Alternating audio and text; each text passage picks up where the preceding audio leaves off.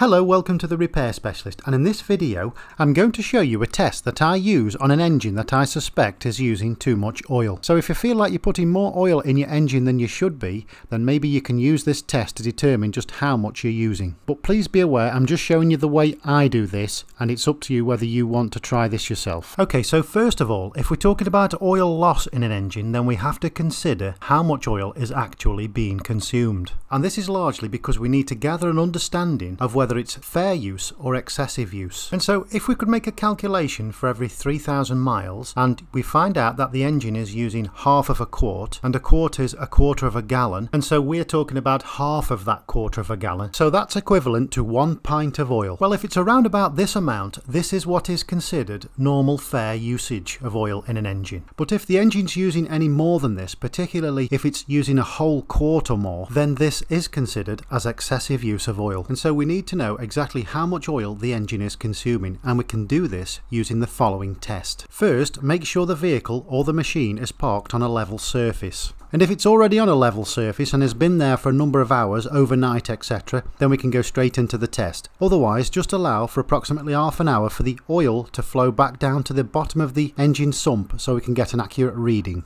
Next, remove the dipstick and clean it with a rag, and then make sure it's fully inserted back down into its tube. After a moment or two, remove the dipstick again and then read the oil level. Now, assuming that your engine is using oil and that you've got less oil in there than you should have, which is showing on the dipstick, we now need to add to this oil to fill it to the correct level. And so now that it's filled to the correct level, as indicated on the dipstick, we then need to take a note of the mileage of the vehicle, as expressed on the odometer. We then use the vehicle as normal, keeping regular checks on the oil level to make sure it doesn't go too low. But remember, unless it does go too dangerously low, then we don't want to add to that oil at the moment. And that's because when we reach 3,000 miles on from our last mileage reading, it's at that point that we need to check the dipstick to see how much oil remains in the engine. So as before, we remove the dipstick, wipe it with a rag, fully insert it into the tube, and then lift it out to see where the oil level mark is. And assuming that we think the engine's got an oil consumption issue and that's why we're doing this test in the first place, then upon this check 3,000 miles later than when we filled it up to the right level, there will now undoubtedly be less oil in the engine. And now we've took an accurate measurement of how much oil is left in, we now need to add more oil in measured amounts so we can get an overall measurement of how much oil we have just added since we set the level correctly 3,000 miles ago. And so however much oil you have just added is how much the engine is using in a 3,000 mile period.